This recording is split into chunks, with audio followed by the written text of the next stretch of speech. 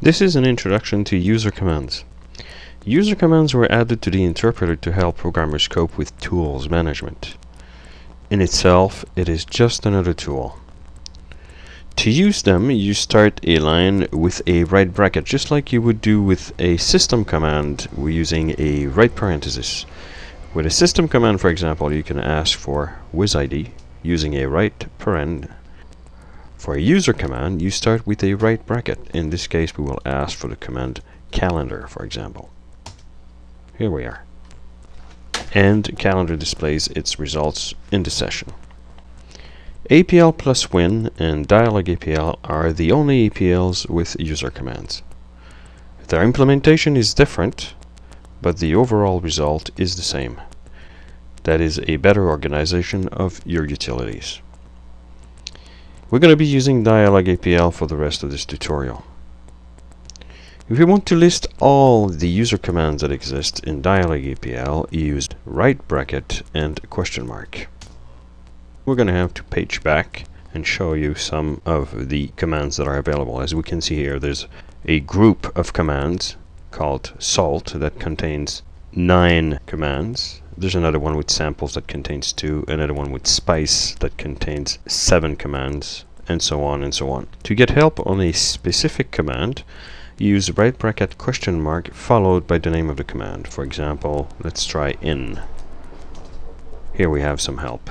It tells you the complete name of a command, its syntax. In this case, it takes 1 argument and takes 2 switches, flip, LU, and APL. And APL takes a value. The location of the code is in this file here, and there's a short description of the command.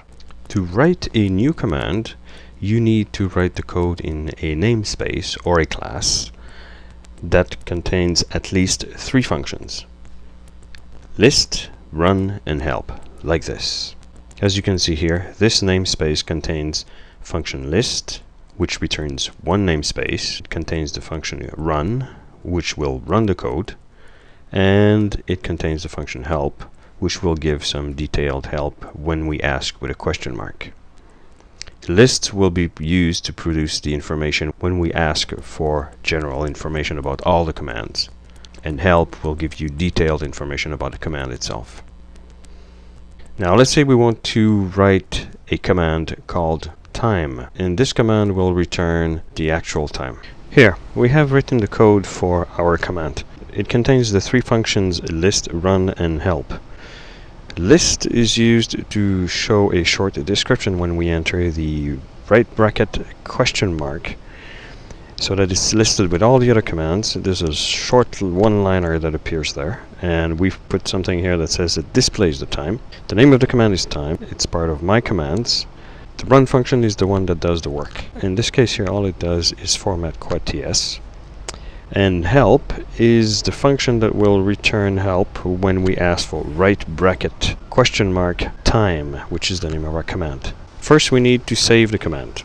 And we store the command into a file named time, which has been put with all the other user commands.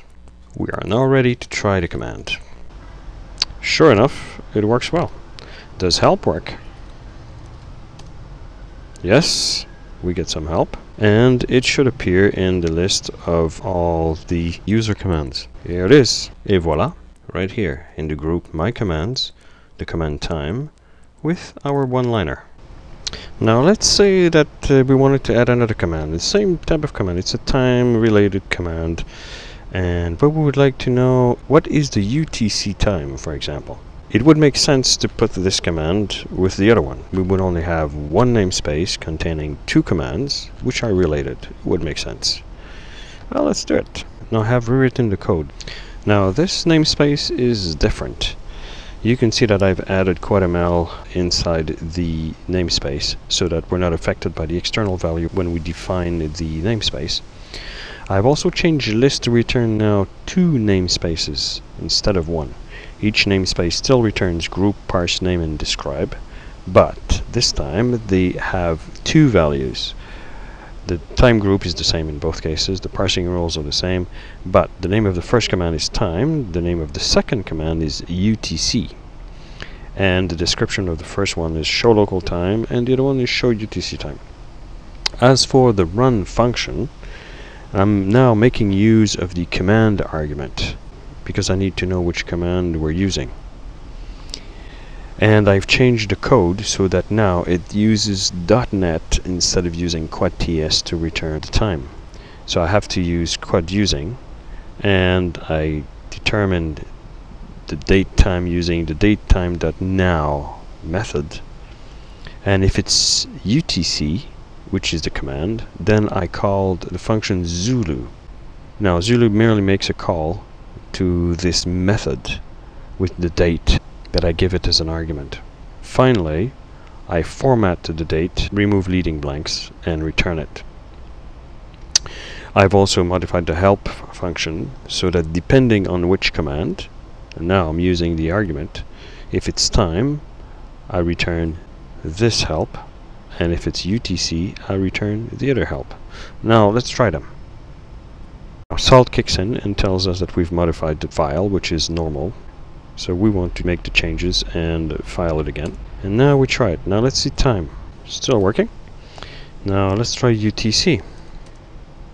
Hey, seems to be working also. Since we are in the Eastern North American time zone, this makes sense. Okay, what about the help? Still works. What about the help for UTC? Still works. How about, is it appearing in our list of all the commands?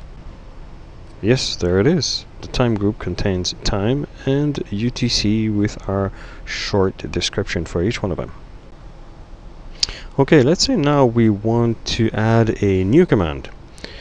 A command that would tell us the time in cities around the world, for example Paris, Toronto, Montreal. Now we could have a new command for each one of those cities, or what we could do is use the command time that we have now, but give it an argument. If we don't give it an argument, it returns the local time. If we give it an argument, it tells us time in one of those cities that we mention. Well, here I have changed the list function only to show a different description for the time function, which has changed now, and I can show the local time in a city. More importantly, I have changed the function so that it deals with UTC time, and if not, then 4 different cities around the world. We could have as many as we want, but for the sake of the example, there's only 4.